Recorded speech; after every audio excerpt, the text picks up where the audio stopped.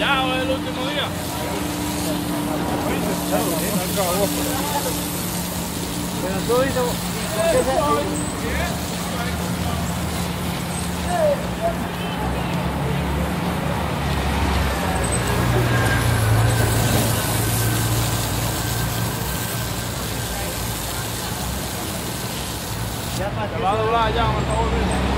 Excuse me, how many times a day does your staff hose this down?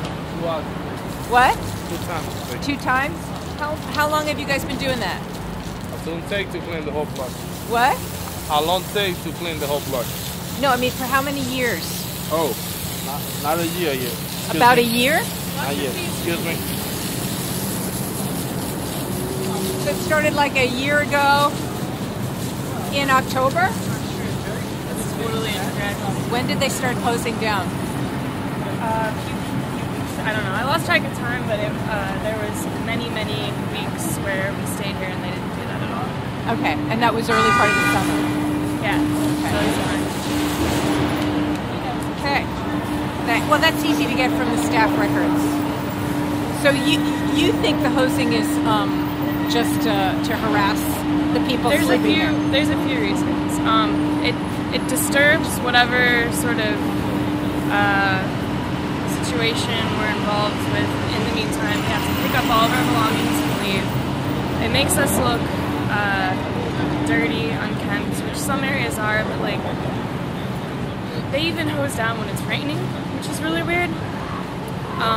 It also is like psychological. Like I stayed out here for a couple months, and it makes you feel like an animal and it brings you down after a while.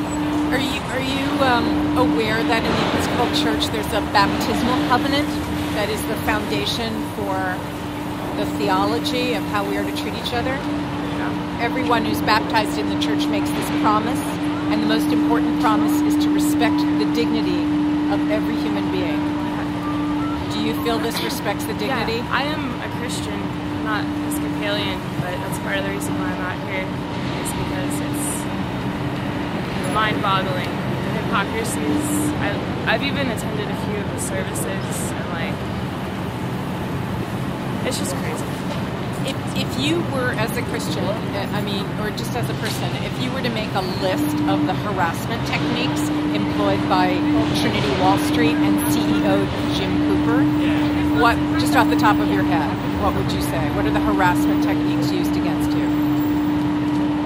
I mean, I'm subjected to them, but I think they're a lot more subtle than we realize.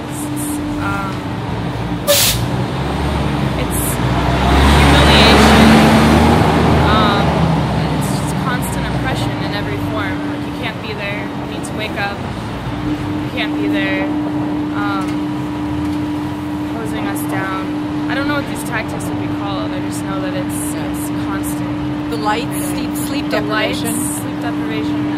Stealing things, right? They call the white shirts. They take all of our things. The library has been thrown out so many times, which is why it's not here anymore, which is against the law because it's not illegal to have free books. Even if you're selling them, you don't need a license, much less giving them away for free.